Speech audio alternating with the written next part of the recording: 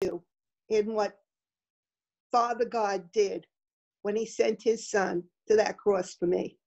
There's a value, and it's very hard to understand the value of what that was.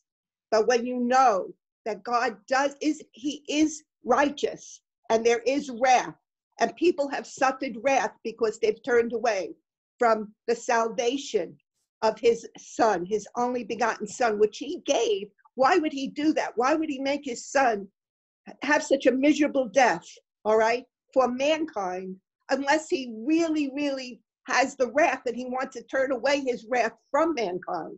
And he's saying, look up, look at my salvation message and accept that and believe it. And then you will have blessings on your life, and I will be with you and you will be with me. Otherwise you're lost and you're in darkness, and you're in darkness not just for this lifetime, you're in darkness for eternity.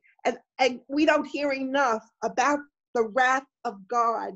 Many times over the years, for 40 years as a believer, you hear the blessings, you hear the love, you hear that God's promises, just believe and have faith.